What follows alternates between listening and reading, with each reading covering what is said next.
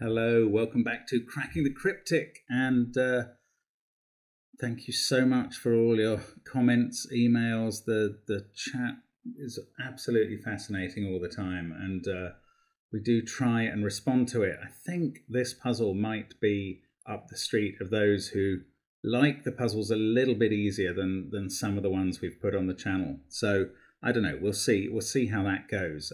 Don't forget that on Patreon there's still a few days left to enter the Peter C. Hayward a Sudoku Hunt. This is competition. It's brilliant. I mean, if you've had a go at that, you'll know it. If you haven't, give it a try if you're a Patreon. It's worth it. Also on the links under the video, all our merchandise and apps, Sven's Sudoku Pad. You can find a link to the Discord server, and that's where this puzzle was posted at one point. It's been sent on to us. And it's called Symmetry by Epsilon. Now, I was going to say Symmetry must be symmetry in a language I don't know, like Spanish or Italian or Portuguese. But actually, it could be a portmanteau word for symmetry and trio, if there's a sort of three aspect to this puzzle. I don't know. Epsilon, not a name we have met, I don't think, on the channel before. So a debut, which is great. Let's have a look at the rules. Normal Sudoku rules apply. Digits in circles must appear in the surrounding cells. So those cells must contain 2, 5 and 9 at least once each. There could be two of any of them. There could be 2 6s around there, 2 3s around there. That's fine. Digits along diagonals must not repeat. Oh, got it. So up that diagonal, for instance, that's a set of the digits 1 to 9. Same's true for the other blue diagonal.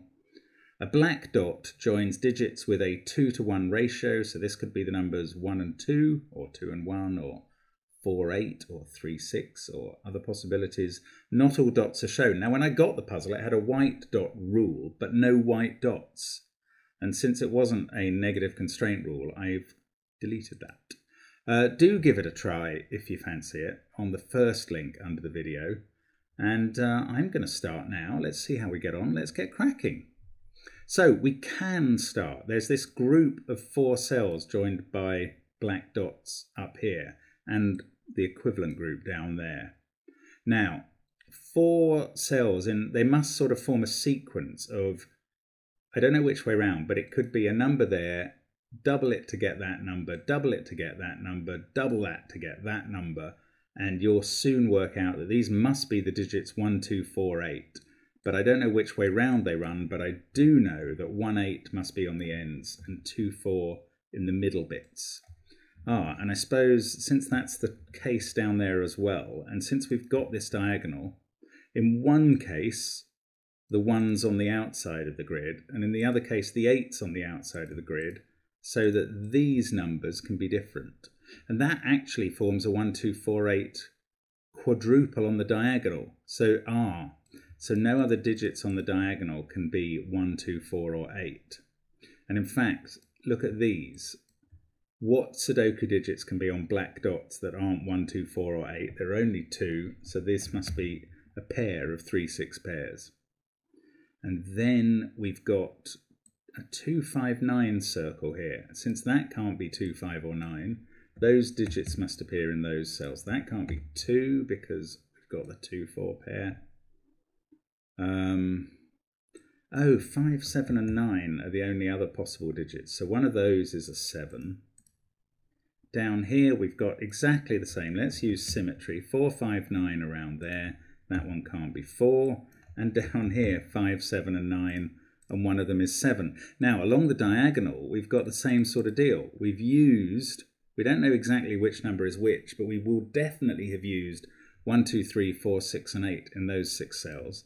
So these 3 have to be 5, 7, and 9. Now, I haven't tried boxes 1 and 9 at all. Let's just have a look at this. Yeah, okay, this is good. There's a 3 in one of these cells at least. But is it on the black dot? And I'm going to say no. This can't be have a 3 on it, because then it would be a 3, 6 pair. And what would you do in this cell?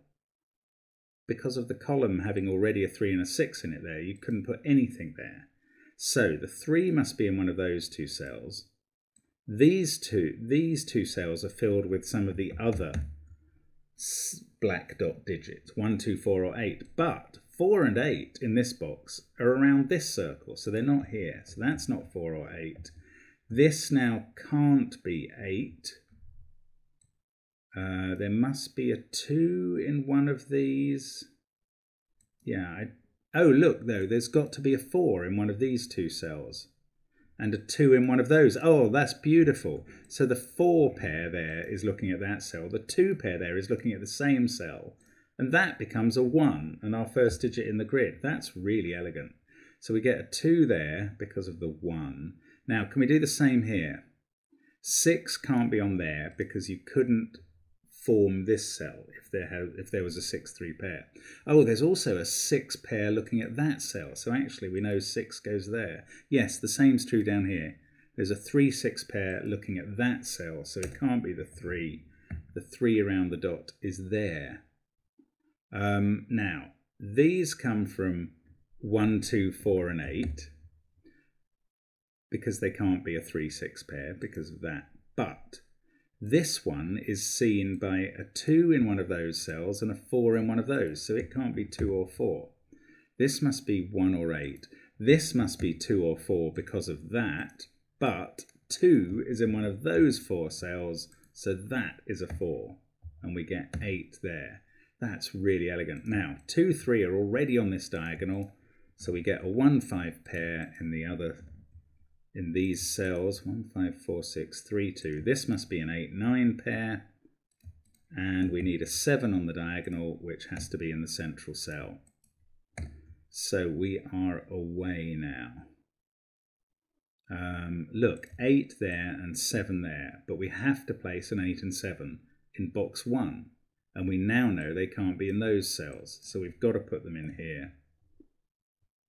That must be a 6, 9 pair, and that fixes that this is a 3, that's on the diagonal, so we can go up and do the other 6, 3 pair. Have we not resolved these now? No, I don't think we have.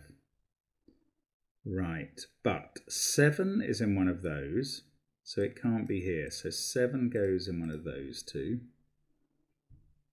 It doesn't do anything. Ah, there's a 9 in one of those. That's better. So we get a 9 here. So we're now down to a 5, 7 pair. That must be a 9. That makes this a 5, 4 pair on the quadruple. That sees this cell, 9 and 5. And the only diagonal digits we have left to do are in the 4. We could almost call them the Fistemafel boxes, but I'm not using that theory. Now, 1, 8 pair there is looking at that cell, so that's 9. It's also looking at these two. So they're either a 2, 4 pair or a 3, 6 pair.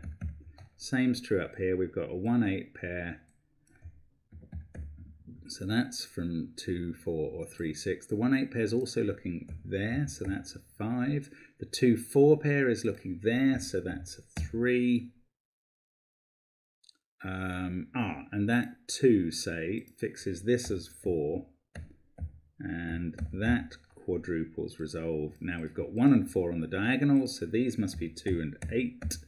So that gives us the 4 and 1 up there. The 4 allows us to fix 6 and 4, and all those corner boxes are done. Just like that. We've not only got a 7 and we've got a 1 looking at those two. So we've got a 1, 7 pair. We actually know the order. No, it's not like that. I've mistyped. 7 goes there. This is a 3, 5 pair now in the box. So 5's not there. 4 and 8 go in here. I think this is all coming together rather nicely. 4, 5, 8 triple there. These can't have a 4 in, so they're a 3, 6 pair. And that resolves our pairs with 5s in rows 8 and 9. We get a 2 here. 1, 7, 9 as a triple at the bottom. That's a 1, 2 pair for the column. We know which one is a 1. Let's just take out the pencil mark. That's a naked single 8.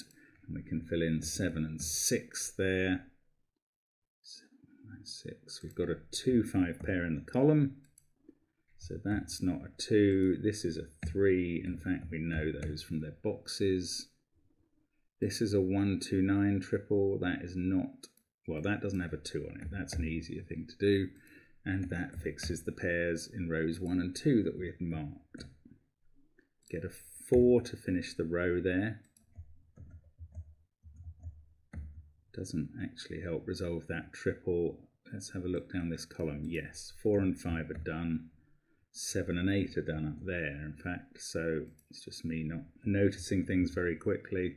6 and 3. Get a 1 to finish the row.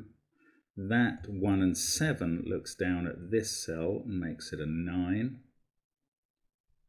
There's a 3, 6 pair in the column. So 2 goes there, 5 goes there, and we get the 4 that finishes this triple off. That 3 is actually helpfully disambiguating the 6, 3 pairs, but it wasn't telling me it was doing that, so I had to work it out for myself, you naughty 3. 2 and 4 there.